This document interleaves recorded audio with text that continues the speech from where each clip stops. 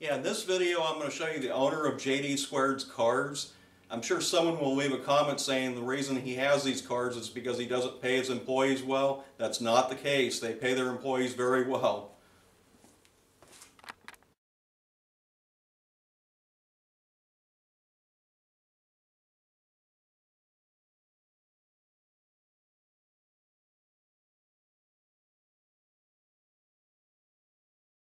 That's my baby. That's my #1 car.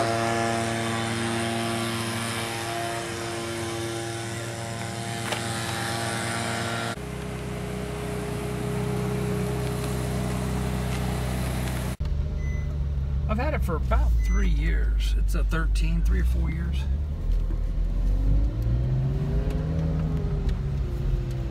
It'll run pretty good here.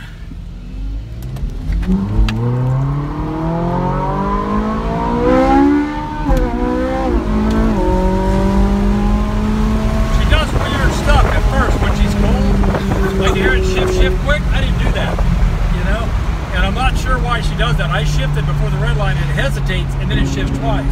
Now if we were to go back the other way, it won't do it. It'll be fine. It's weird. There's my friend right in there. These guys in here, he don't have his there. He's got the 488, you know. We just went to Virginia International Raceway a few weeks ago and I took the GTR and he took a 488. My other friend took their Porsche, the Mustangs and all, and Z06s, and we had a pretty good time. GTR beat them though, beat them all. I don't race your neighborhood. Yeah.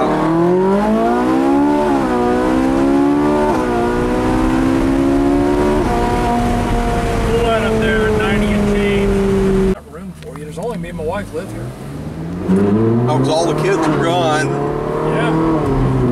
I've got a new landscaper. It was just mowed Wednesday, but look how after 5 days. I'll show you the garage real quick if you want to. This is where I've been doing a lot of my work lately. I'm gonna build me an elevator back there, like a go-kart stacker, because that's the Hellcat right there. And what I did when I built this, I didn't want to ruin my garage. You know, I still wanted the garage that could be used, so I could come here and I can play around. Want some water? No, I'm all right. Got a golf ball over here somehow. Do that. So we're working on it. I'll get it all done here eventually.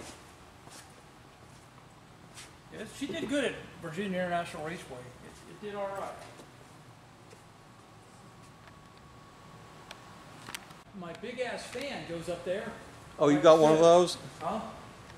Yeah, but it broke down. Oh, I've talked to them many times at the SEMA show. Yeah, that Ferrari, or that Porsche back there. That's the one that went 1096. You don't think these are a death trap? Oh, no.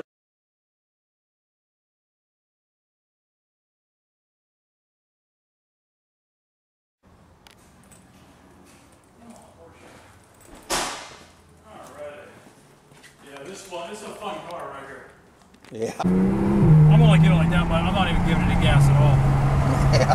Because we'll get on the main street. We'll launch it on the main street, and that's 55. Literally, you know what I'm saying? You gotta watch this car. 1 second. Yeah, you gotta watch this car because the speed will sneak up on you. You don't realize how fast you're going. Twice I've been behind somebody. They're going real slow, like a truck, and I go, ah, darn it! Now, so well, we won't go here. This is still, to me, this is still the neighborhood.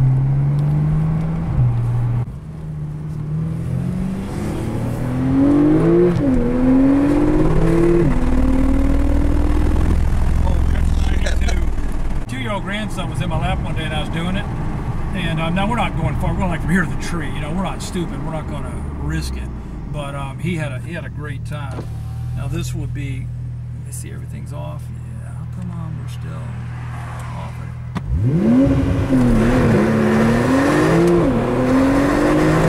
Look at speedometer. That's 67. The car right. We're gonna go.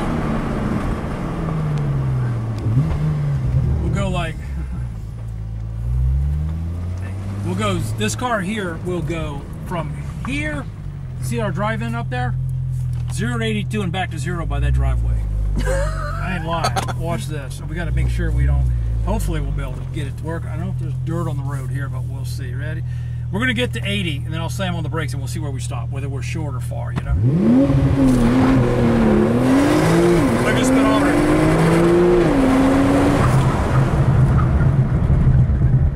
We can make that. That was 80.